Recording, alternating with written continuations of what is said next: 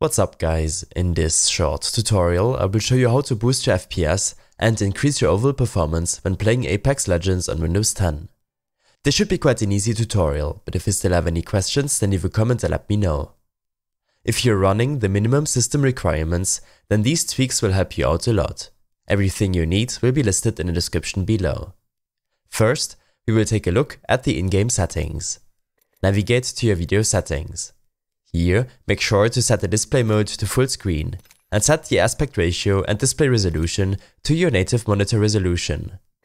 In case none of these tweaks helped you out as much as you wanted, then you can lower these settings too. This will in any case improve your performance, but in return, the visual quality will suffer a lot. In the advanced section, disable VSync and anti-aliasing, and set your texture streaming budget to a lower amount than your actual VRAM availability. For low-end systems, this would be the very low setting. All of the other options, such as ambient occlusion, shadows and effects, should be disabled or lowered to increase performance. These will not only depend on system performance, but also on personal preference.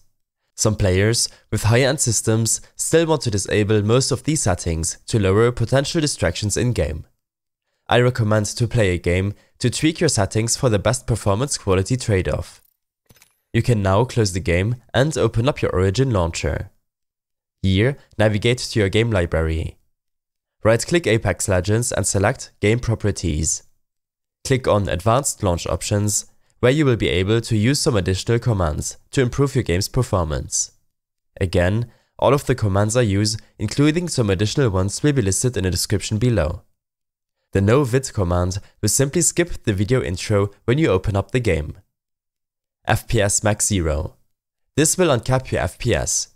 If you want to manually cap it to a specific value, such as 144, then use FPS Max 144. Force no VSync. This command will disable all vertical sync. CL show FPS 4 and CL show POS 2.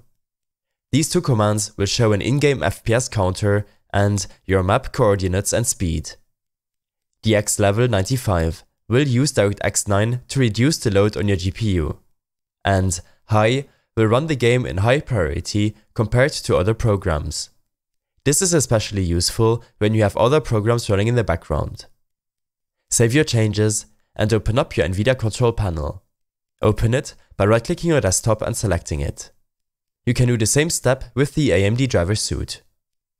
Here, go to Manage 3D Settings and then Program Settings. Select to add a program to customize and then add Apex Legends from the program list. Below, we will change a few settings.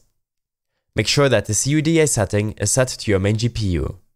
Set the power management mode to prefer maximum performance and set the texture filtering quality to performance. When this is done, search for Game Bar to open up your Game Bar system settings. Here, uncheck the recording option, and in the Captures tab, make sure to additionally disable the background recording option. When enabled, these settings will only reduce your performance. If you want to record your gameplay, then I suggest using OBS Studio or an external capture card if you lack performance. Next, open up your GeForce Experience application or AMD equivalent to update your graphics card. Depending on how frequent you are updating your GPU, this tweak can make the biggest difference. In the Drivers tab, simply click on Download and the application will automatically download and install the latest driver. Also, make sure that your operating system is up to date to get the most out of your system. If you still need more performance, then I suggest you to uninstall the game from your Steam library and re-download it to your solid-state drive.